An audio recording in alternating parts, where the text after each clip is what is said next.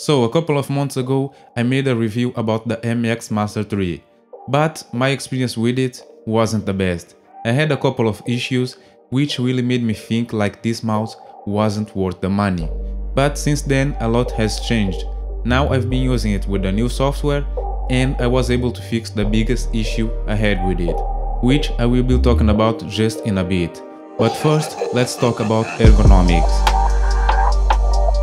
I think that the button placements on this mouse are great and super intuitive to use, but there is one button that doesn't work that well, and that is the horizontal scrolling wheel. I talked about this on my first review and I thought that maybe the problem was me, maybe I needed more time with the mouse, but even after using it for 6 months, my opinion didn't change one bit. I still think that the horizontal scrolling wheel is just not good enough. Something just doesn't feel quite right when I'm using it. It feels like I have to work extra hard to make it work. From my experience, I think that the horizontal scrolling wheel should be a bit bigger and with the same technology as the main scrolling wheel. I think if they made those improvements, it would make it so much better to operate. But now, let's talk about the new software. When you have a mouse with this level of customization, you need to have a reliable software to pair with it. And unfortunately, the old software didn't work that well for me. I was having issues where the software would take a bit of time to load and sometimes it would not recognize my mouse at all.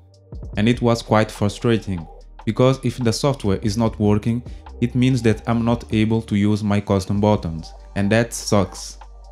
But now that I've been using the new software for 6 months, I can say that it performs better than the old one. So far, I had no problems at all. The software recognizes my mouse and keyboard every time, so no complaints there. And when it comes to loading times, it feels better than before. But in any case, I will do a quick test to show you how long it takes for the software to load when I turn on the computer.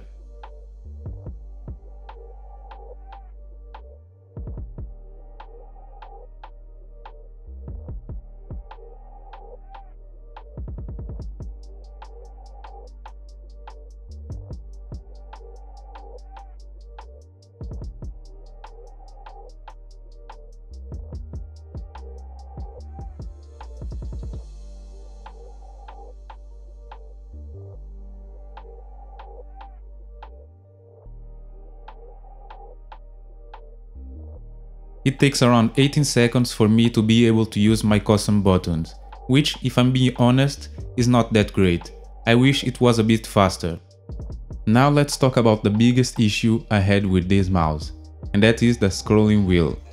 The main reason why I bought this mouse in the first place was because of the scrolling wheel. I wanted something that was accurate and would allow me to improve my color grading process.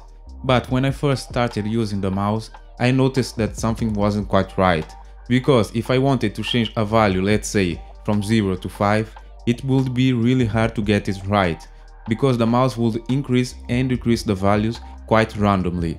But lucky enough, I was able to find a solution, and all I had to do was to disable this feature called smooth scrolling. Now I ask myself why there isn't a warning anywhere telling users that by enabling this feature it will affect the precision of the scrolling wheel. I really don't understand, but anyway, I'm glad I'm finally able to color grade my videos just the way I imagined. I can increase and decrease the values one by one, which is a dream. So after fixing the biggest issue I had with this mouse and using it for 6 months with the new software, would I recommend it? Well, the answer to that question is yes, I would recommend this mouse, because right now the only thing that I can complain about is the horizontal scrolling wheel, which is a bit hard to use, but apart from that, everything is working really well for me. The software is working, the Bluetooth connection is working, so I'm quite happy with this mouse at the moment.